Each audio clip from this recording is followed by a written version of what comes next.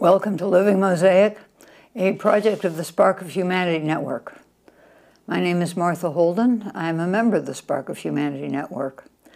Living Mosaic is conceived or understood as an offering to support people in seeing and understanding that there is a solution to the pain, distress, heartbreak, horror, agony that we are experiencing in many facets, many ways on planet Earth at this time. We are conceiving of the solution as being like a living mosaic in which we each have a unique and essential role. At the beginning of this series, we used the term niche. We each have a unique and essential and evolving niche. Somebody complained about that, so we changed it to we each have our unique and essential place.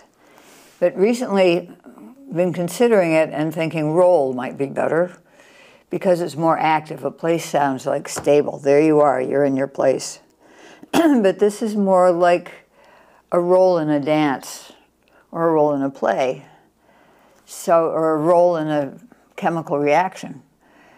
So at the moment, we're using the term role. If you prefer to have us use different language, you're welcome to send it in to our email, livingmosaic2024@gmail.com.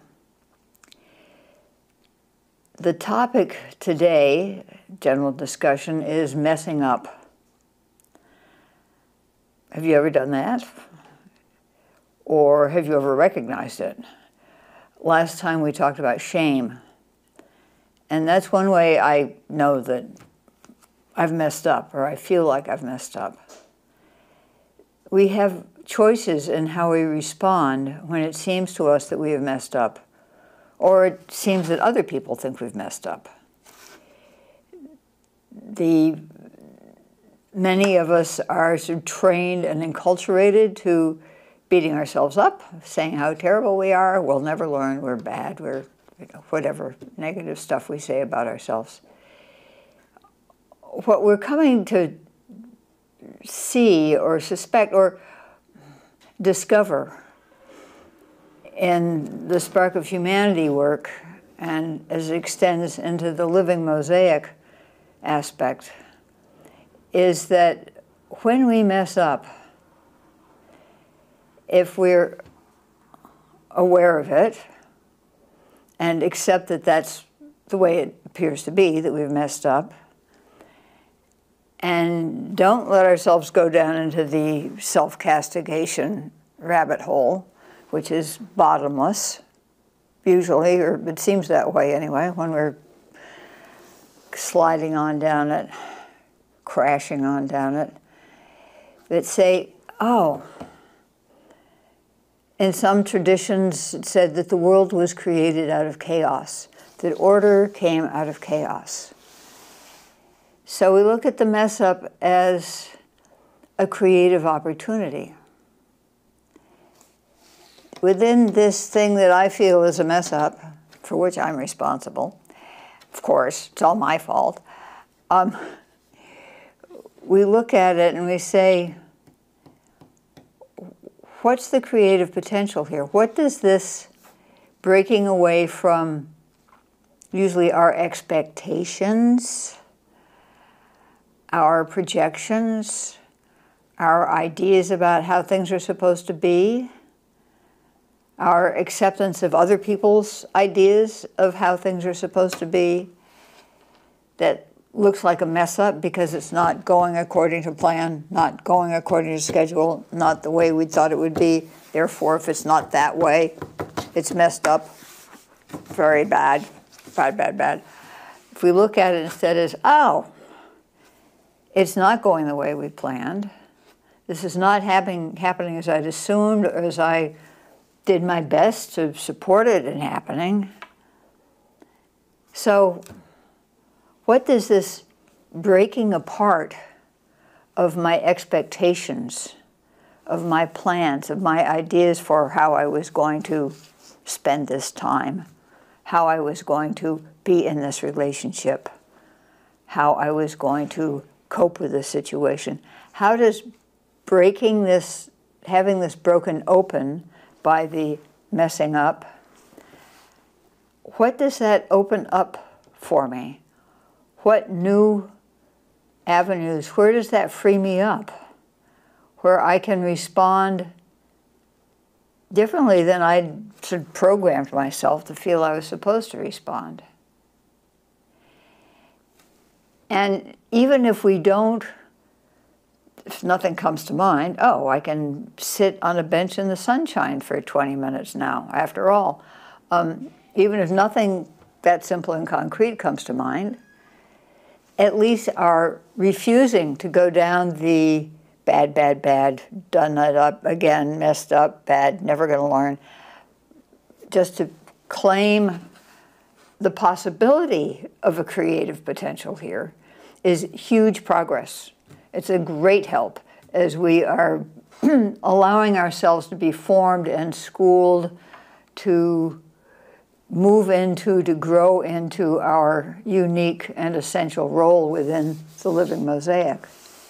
So just thinking there's the possibility here, let me just cut off the critic and be open to the possibility. Where does my body want to go? What does it want to do? Maybe it wants a snack. Maybe it wants a nap.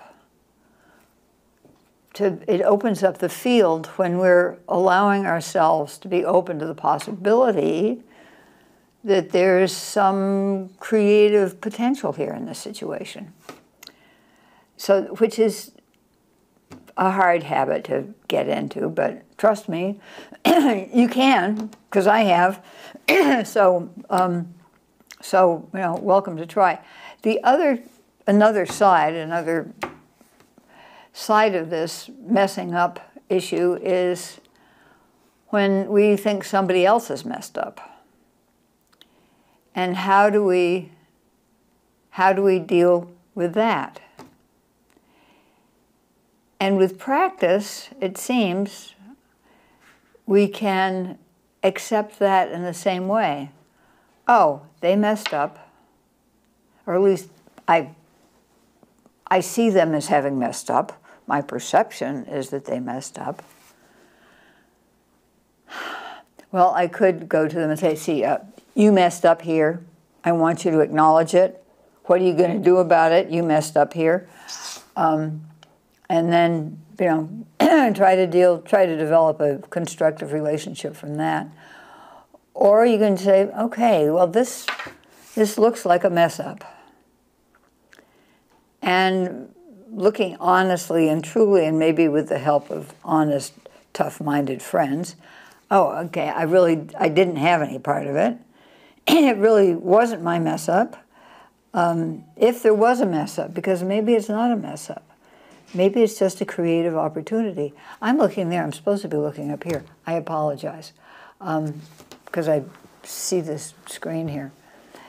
So looking at that, how do I respond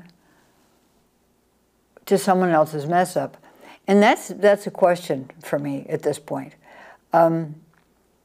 Currently, I just say, well, let's toddle on forward in whatever directions we were moving in, and you know, let it sort of be folded into the realm of the past, and see how things go. In some cases, I've seen that it seems like if somebody else is messed up, and looking at last week's program, they seem to feel ashamed. They're sort of not as friendly as they used to be. They're sort of like, and I think it would probably be kind if I said, do you think you messed up? Or, it seems to me that maybe you messed up, and I don't care. You know, everything's fine. So, you know, how we respond to somebody else's apparent shame, to somebody else's mess up, I don't know. Something we can think about. We may get to that some other afternoon. I think the thing that's not helpful is what my oldest sister would have raised me to do, which was to point it out to them. You messed up. Because, of course, everybody wants to be just as perfect as I am, right? So I'm doing them a kindness in pointing out where they messed up. But I don't think so.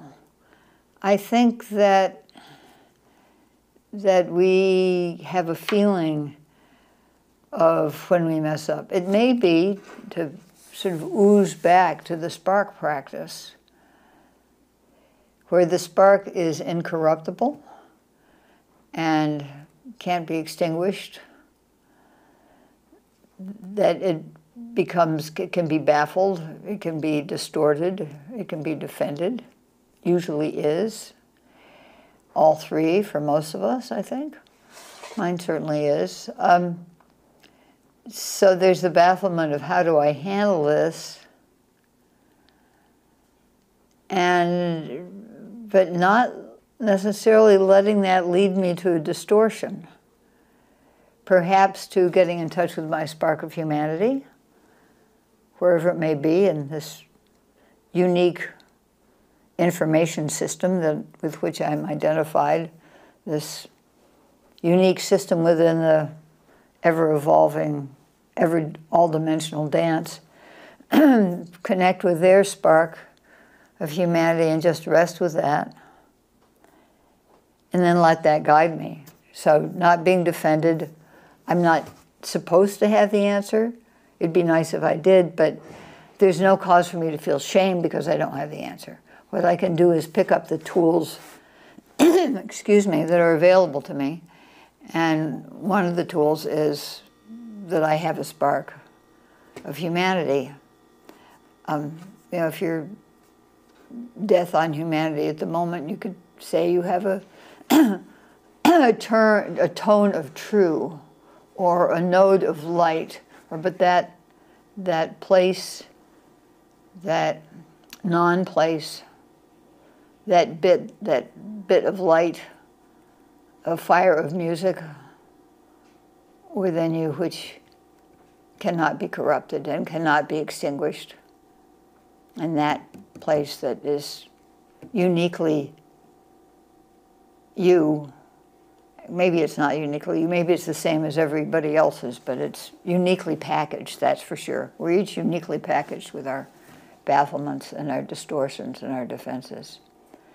So that's a place to start when somebody else messes up, when we think somebody else messes up. And it may be a good place to go when we feel we've messed up. To find someone else who's been affected by our mess up, or our sense of mess up, or something to claim our spark, which cannot be obliterated or extinguished or corrupted. So it's always good to get back to that essential place, because then we're not operating out of self-centered fear so powerfully. So we get back to that place, and that we claim our spark by connecting with and affirming the spark in someone else. So the messing up and the shame, you know, follow upon each other. I know when I'm really in shame, I'm more inclined to mess up because I've lost touch with my spark of humanity. I've lost touch with that place in me that when it is strong, when I'm not girdling it with defenses and bafflements and distortions, that place will guide me to my role in the mosaic. And it's because it's alive, and so is the mosaic. They're more alive than anything that's up here, trust me. So the shame and the messing up sort of are partners. And how do we find our way to be free of those or to deal with them, to respond to them in a way that leads our sparks uncluttered and the territory around them less polluted, so we can be drawn closer to our role in the living mosaic. And it's supporting others too, because remember, the living mosaic, each and every one of us has a unique and essential role within the living mosaic. So it doesn't work if I think you've messed up. So I don't want you in my mosaic. I'm going to stonewall you. It doesn't work that way at all. So not that we need to turn ourselves into pretzels. In fact, we'd better not. But the claiming the spark is such a benign and easy, I think, or at least simple. It's benign and simple and effective and quiet, unobtrusive. It doesn't obtrude on any level of conscious awareness of the other party. It's, in some sense, it's very obtrusive, but people don't generally, I've never met anybody who notices it when when their spark is being affirmed and connected by somebody else's spark. Or else they're just feeling better, so they're not trying to block it out. So to realize that every one of us, each one of us, is needed for the solution, for the mosaic, the living mosaic, to grow into its potential as the solution for the pain and heartbreak in this world. So we can't exclude them, connect with them.